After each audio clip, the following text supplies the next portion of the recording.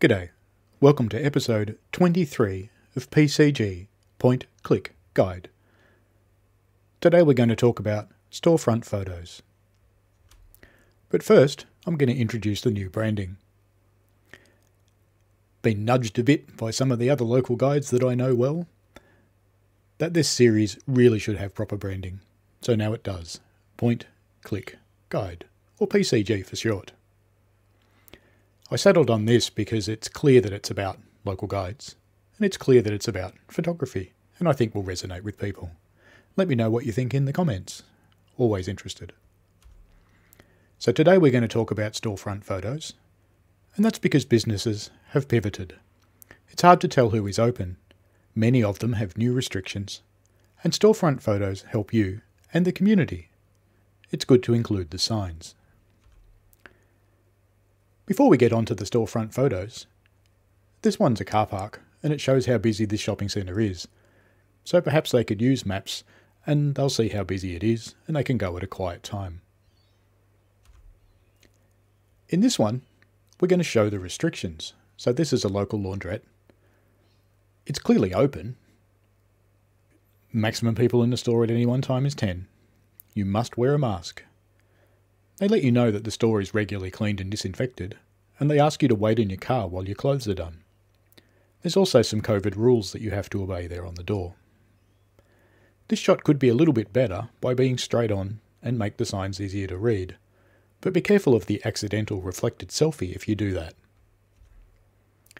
In this one, you can see that the store is clearly closed, but by putting this photo on maps, people who are using their click and collect service will already know that they have to go around the back. But just in case they don't, there's plenty of clear signage that lets them know where they need to go to. In this one, this store is very much open.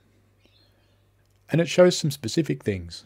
A customer signing in at the sign-in table for contact tracing. It shows that hand sanitizer is there, and it shows that the staff are wearing a mask. Several things that would help people's level of comfort in coming into this store. On this one, it shows that aspects of the store are very clearly closed. But they do have curbside pickup. And they ask you to put your order in, arrive at the store, park in the car park, remain in your car, call them and let them know you're here, and they'll bring your stuff out. Here's one thing I'd really love you to avoid. We've all seen them, the drive-by snapshot. They're too far away to be useful. They don't show any detail. It's probably shot from a car, and it's utterly useless to anyone. People who upload these photos only upload them for the points, and I hate to say it, but it's spam, and they are spammers, and it's just that simple. Don't be a spammer. It's not about points, it's about helping your community. Thanks for listening. Don't forget to subscribe, and click on the notification bell if you want to see upcoming episodes. This has been episode 23 of Point Click Guide, and it's been about storefront photos.